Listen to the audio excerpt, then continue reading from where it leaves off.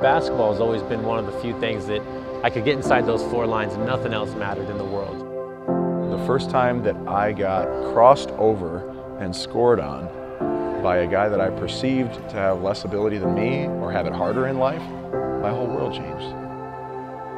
And I just remember telling myself, don't close the eyes, because if I close my eyes, I'm gonna die.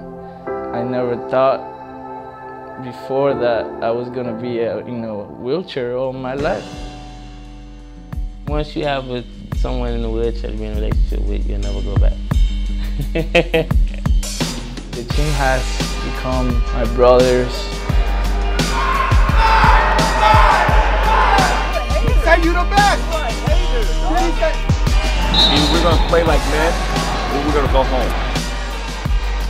Nationals, we're going all the way in.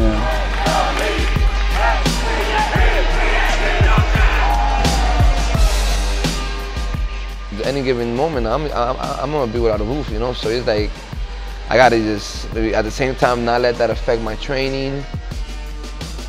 I see those guys that they've been playing for years and they've been to college. If they did it, why can't I do it? Jeremy is a minstrel of music. My daily life is like studio, singing, basketball. That's basically what it consists of. The only positive thing I do it for basketball.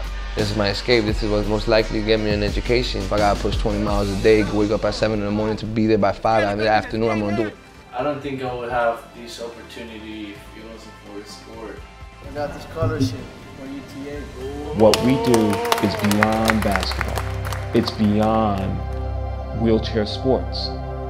It's life and how we choose to live it.